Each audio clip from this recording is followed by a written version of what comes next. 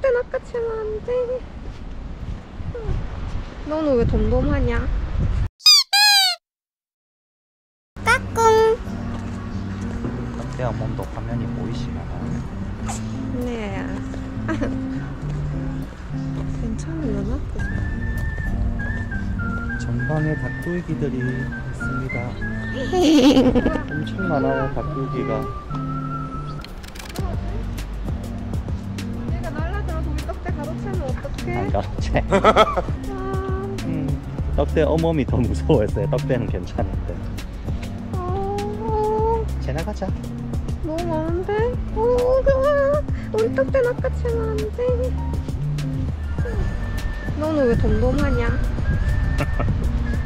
무섭지 않냐? 엄마만 무서워, 닭굴기. 먹어서 찍어줄게. 오늘 강아지 친구들 없어?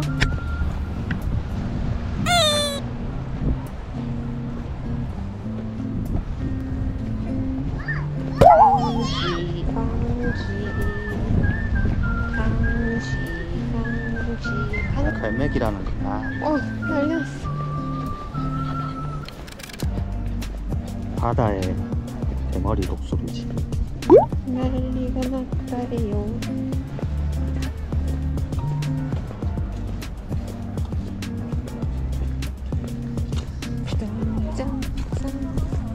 오늘 추워서 그런가?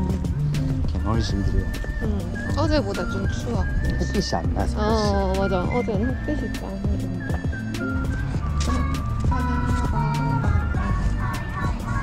이것도 저작권에 걸리지 않겠습니다. 자, 여기는 홀리데이예요, 라이언.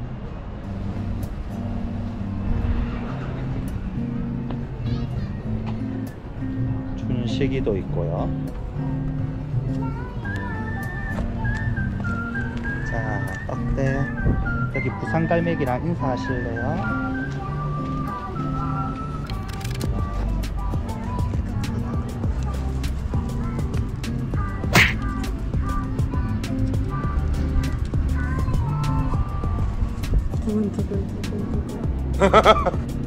여기 앉아서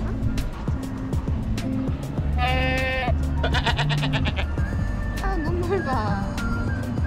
됐어?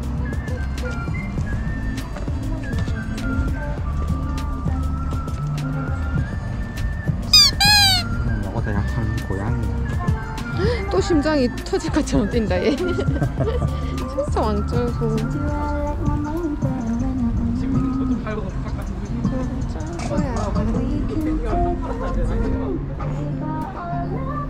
머리띠가 좀 이쁘시네요, 떡순씨.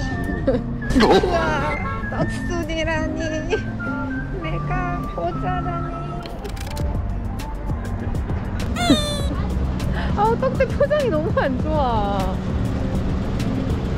표정이 안 좋아? 완전 긴장한 애.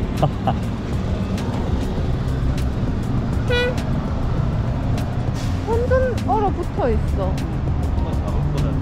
떡대라서 그래. 떡대야, 이제 집에 갈까? 집에 갈까요? 알겠어, 가자.